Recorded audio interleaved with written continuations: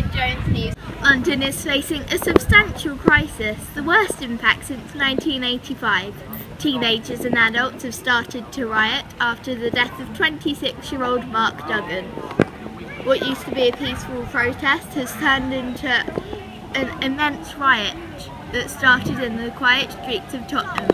Our news correspondent Abdullahi Omar is live in Tottenham. I'm here at the scene of total mayhem which started on the 6th of August and is still continuing.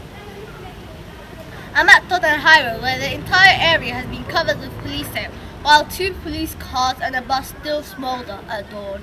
Back to you, Nuala. Thank you, Abdullahi. 8 police officers are in hospital and over 525 have been arrested. On the first night, we have received this message from the Prime Minister. Promised to send 10,000 police officers onto the road to push back this tremendous crisis.